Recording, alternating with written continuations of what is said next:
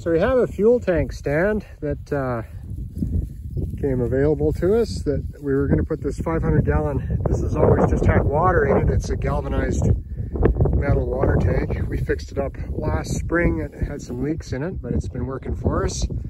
We'd like to get some height on it so that we can use it pressure around the yard.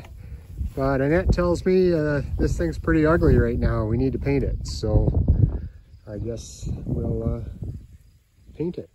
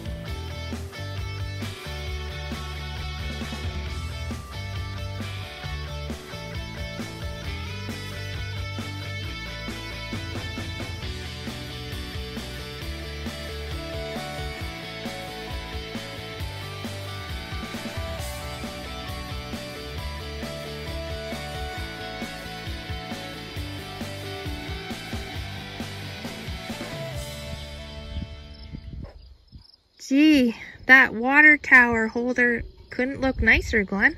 Oh yeah, you're right. It couldn't look nicer for what it is.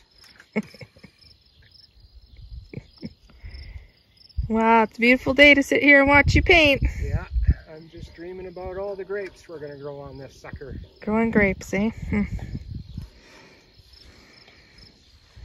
You heard it here first, folks. Grapes are going to be growing up that big so it doesn't look like a water tower holder. It's just a wine holder. This is a wine rack. Oh my gosh. You guys had never thought of that. This is the wine rack. Now I'm picturing a giant bottle of wine sitting in that thing. Oh my goodness.